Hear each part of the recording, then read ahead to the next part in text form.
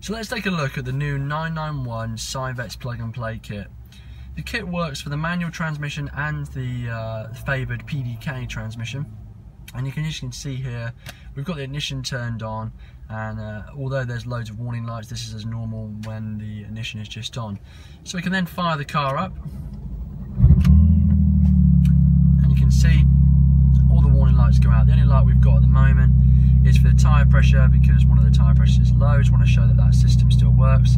And the other one is the brake light, because we've got the rear spoiler out where we've actually plugged the ECU in and been calibrating it. So, worth looking over a few parts of the kit. The first thing that's worth looking over is going on to the calibration screen of the Syvecs using SCAL. Now, one thing that we've done with this kit is we've allowed the kit to be able to clear the DTCs on the whole car. So if you have any like errors on the transmission, ABS and stuff like that, you can now actually clear that directly from the Syvecs. And because we've actually teed into the OBD functions and that, we've actually communicated with the transmission ECU like we do on the GTR kits and the other kits like the Hurricane to pull over the clutch pressures and clutch temperatures. So you can actually see, if I was to put this in, say, gear now, see it goes into gear, the all-wheel drive activates it to go to rear-wheel drive as standard.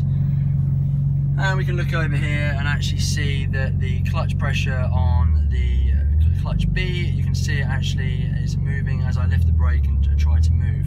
You can also see that we've got the longitudinal G logging, so we can look at your longitudinal acceleration, and then you've got the engine oil level, so we can see there it's got 5.3 litres. We're picking up the OEM PWM signal.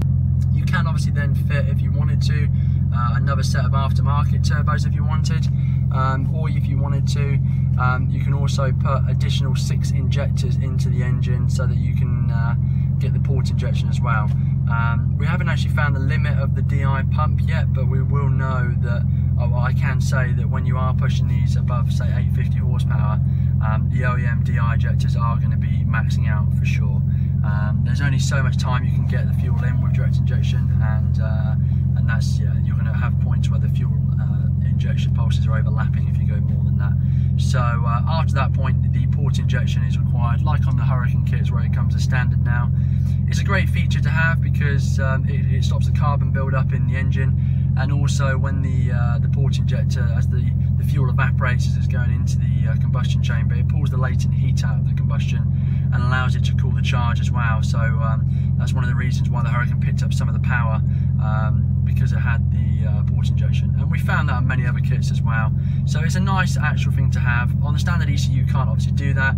There are people that obviously sell kits where you can have the additional port injectors, but they are controlled via an external box. It's extremely dangerous. I've spoken about this before. It is really bad. Basically, if the OEM ECU goes into any cut or limp or anything like that, and basically needs to do a fuel cut, if the OEM direct injectors stop, then the port injectors keep going, you're going to have a real nasty situation where you've got a lean mixture, and on a direct injection engine where the OEM DI injector stops, you basically turn the DI injector, when fuel's not flowing through it, into a glow plug, and you can have extreme problems with pre-ignition and lots of other things. So although a lot of vendors out there are saying that yes, it's fine and we do cut the injection if there is a problem, theoretically I can't see how it's going to be quick enough. And the important thing about the Syvecs is that it's not cheap, but when you're spending thousands on modifying the engine, it's important to protect your investment. We've got the oil pressure trips, we've got the engine coolant pressure trips. So if the coolant pressure gets too high, if the oil pressure drops too low, the oil pressure is then pushed out onto the dash. The engine oil level, engine oil temp trips, lean lambda trip. So if you're on boost and it goes lean for any reason, then it trips. It's got the full knock control for individual cylinders. If it knocks too much, again, you can make it shut down. A lot of people sometimes do find these limps frustrating, but when the car is fully calibrated and everything's right, they are there to save and protect your investment. So the cruise control switch, as with a lot of our kits, is used for the map up and down. The cruise control does work, but it is only for just fixing a set speed. So when you press the button here, you can basically set the speed you wish to hold. As long as your pedal position is within a certain threshold and the RPM is stable, then you can do that.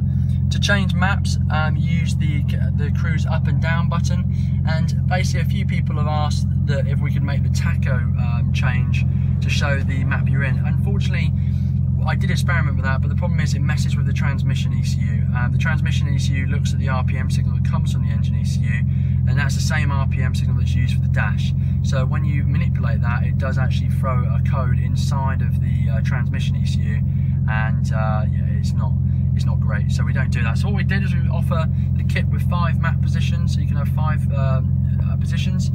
These are then shown on the oil pressure gauge. So for example, at the moment we are in calibration 1. So if I go to calibration 2 and then 3, you can see it shows 3. If I go 4, you can see the that's actually in 3.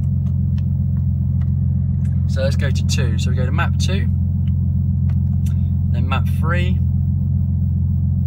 map 4, and then say map 5. And it'll hold this to, as you can see, the oil pressure gauge does move slowly. That's a limitation of the oil pressure gauge, so we do keep it on for a while. And then after that, it's showing what map position you are in. It goes back to the normal engine oil pressure. Other functions of the kit obviously still work. The Sport Plus still works. The traction control off button obviously works and links in. You can see the PSM that comes off. And when this is obviously all working and that, then the launch control obviously works and enables only when the water temperature is above 87 degrees. We're going to now show some clips of the car obviously running and working, shifting, and we hope you enjoy.